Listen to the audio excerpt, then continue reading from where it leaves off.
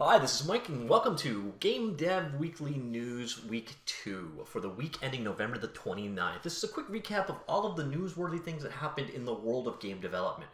Wasn't a ton that happened this week, but there were a few interesting announcements, so let's start it off right away. Now, once again, I'll have a link to every single news post that we've got here down in the comments below, links back to the text version from GameFromScratch. So today, this week in Game Dev News, starting off in reverse chronological order, Android Studio 2 beta was Android Studio 2 preview was released. Of note for game developers, biggest new feature was OpenGL ES profiling support. So that's definitely handy for real-time games, obviously. They also added, what do they call it? Instant Run, which is basically hot swap code. It's one of those technologies that quickly enables you to see revisions of your code in action, but it's also very problematic. So let's see how well their implementation works. But those are definitely two welcome features for game developers specifically, especially that OpenGL ES profiler. So it's available for download now from Android's site. Next up, a bit of an odd release. Is Infocom, the maker of text adventures from my youth. Basically, they made Hitchhiker's Guide to the Galaxy, Leather Goddess of Phobos, Zork, a whole bunch of original text adventures. They were like the kings of it in the early 80s. There was a gigantic dump of design documents. We're talking gigantic in the terms of 4,000 plus design documents. Were released on archive.org, as you can see in front of you. So if you're interested in seeing the world of game development, even if it's 20, 25 years out of date, there's a lot of interesting stuff in there. So that was dumped out to archive.org. That's Infocom's design documents from many, many years. And my God, did they hoard documents. So it's an interesting read. Even if you're just bored, if you get nothing out of it from a game dev perspective, it can still just be interesting seeing in the minds and the eyes of somebody else.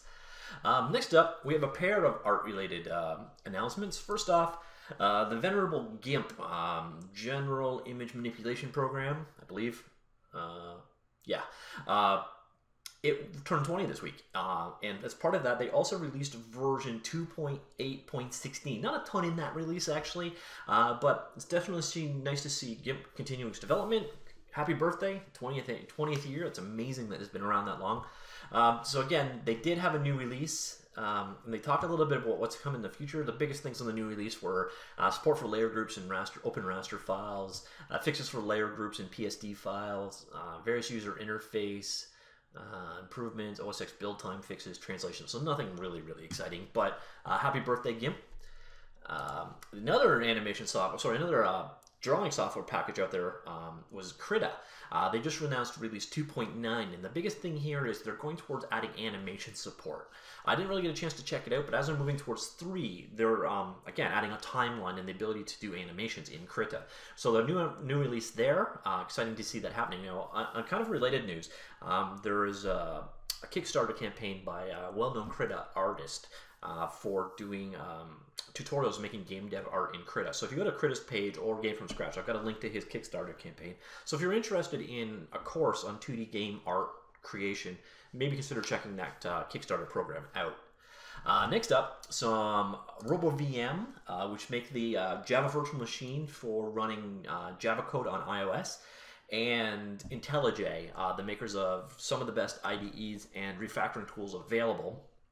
They've come together and have announced a contest for releasing the best Kotlin source example on GitHub. Basically, you can win a Mac Mini, an Severe 2, which I actually never have looked up what that thing is, and a couple of other prizes if you create and release a Kotlin application that they've judged as the best.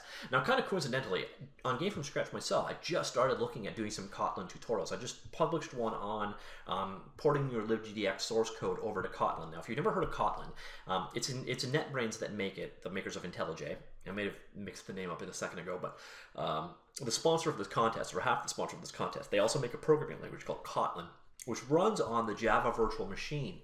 And one of the biggest complaints about Java is that it's so verbose. It's so many words you've got to type to do the simplest things. And then they've got the most disgusting naming conventions and exception handling you will find anywhere. Kotlin gets rid of and streamlines a whole lot of that. And they also bring up a lot of the more more common things of the day. Your variable decoration follows the more modern stance. There's better support for lambdas, anonymous functions, functional programming, etc. It's a language I'm looking at a bit more in GameFromScratch, so expect some more Kotlin content coming from me soon. It's a very cool language that I'm currently learning myself. So if you are interested, RoboVM and NetBrains are sponsoring this contest, and kind of as a coincidental timing, I announced this last week, but LibGDX and RoboVM are also running a contest right now, well, a game jam. And if you think about doing your game in, say, Kotlin, you might be able to do a twofer there. So something to definitely consider. Now next up, Construct. Construct is a codeless HTML-based game engine editor all in one. And they just released a new version, version R218. Not a ton in it. Biggest thing was support for the new iOS 3D touch support. But they also added canvas video rendering, so you can actually capture canvas to video, but it only works on the newest version of Firefox, so obviously it's not something that you can use in the wild. Now, same time from Construct 2, they also announced the release of a free book, ebook called Level 0, which if you go to the Construct 2 site, you can download for free. Otherwise, it's on Amazon for something like $3. So, new book. If you're going down the Construct 2 line, or you're interested in checking out what Construct 2 is, go ahead and download that. Again, I have a link to this in the comments below. Goo Create, who I covered last week, they just open sourced the API, the underlying SDK for Goo. It's a WebGL-based game engine. On top of that, they have Goo Create, which is an editor for creating and placing your world. Basically, think like the Unity editor, just the WebGL equivalent. They did a new release, added uniform scaling and bug fixes, etc. They also launched their own new developer forums. So if you're interested, here's new forum design. Better support, obviously, so good step for them. So if you're into Goo or Goo Create, better support options now, and a mild bump in the editor version. Next up is Quixel. Suite 2 finally shipped out of beta. Now, Quixel is a physically based renderer that plugs into Photoshop. So essentially you can use physical brushes and real-world physical properties to model things like metallics, scratches, rusting, etc. And as you can sort of see in the background while I'm talking. And Quixel Suite is special in that it integrates directly into Photoshop. Now, if you think this sounds familiar to Substance Painter, they are very, very, very similar products with coincidentally very, very similar pricing. The biggest difference is Substance Painter is standalone and also has Substance Designer, while Quixel is an entirely Photoshop-based plugin. So if you don't use Photoshop in your toolchain, Quixel is useless to you. But if you are already living in Photoshop, it'll probably appeal to you greatly. So they just launched version 2. You can also buy it currently at 25% off. I believe that is linked to Black Friday, however. And that brings us to our final point.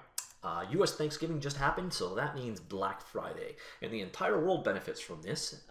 There was a number of sales, and if you're listening to this right now, there are still a number ongoing because of Cyber Monday, which is the somewhat, I would say, failed attempt to make Good Friday for online shops, because every single online store just does a Good Friday sale anyways, and hell, half of them were doing a Good Friday week or a Happy Holiday sale that they started like a week ago. So Friday is kind of an iffy thing, and Monday is definitely an iffy thing, but what that means is a lot of these sales are still ongoing. And one of the big things I did here on GameFromScratch is I tracked them. So basically, I hunted down all of the sales I could find that were directly relevant to game developers, and I linked them off of GameFromScratch. So if you are listening right now, as in today is the 29th, or tomorrow at the 30th, if it's one of those 2 days, a lot of these sales could still be live. So I will link this link as well, very top of the comments. So if you want to go in, last minute chance to check out some of these great sales, they might be ongoing. Now, one of the ones that's definitely proving very, very popular, let me check to see if it's still up, is Manga Studio EX4. Yeah, it's still here. Now, this is a slightly outdated version of this paint program, but it is on sale for 96% off. So it's one version out of date, but 96% savings is pretty profound. So this is definitely the one that people are most interested in. But there are a number of sales that are kind of like this, and a lot of the sales are actually on Steam as well. So if you've got Steam installed, be sure to go check it out. There's some really good, impressive sales going on right there. So I will link that at the top, but obviously that is going to end very, very, very soon. So if you are interested in cashing in on a couple of these sales, move quickly. So that was the week in review. Not a ton happened this week, but there was enough to make it worthwhile. I hope you enjoyed that recap, and hopefully you caught this in time to catch a couple of those sales. God knows my wallet hurts a little bit right now, but definitely a good time to buy stuff. So happy belated Good Friday. Black Friday. That was the week in game development. See y'all later.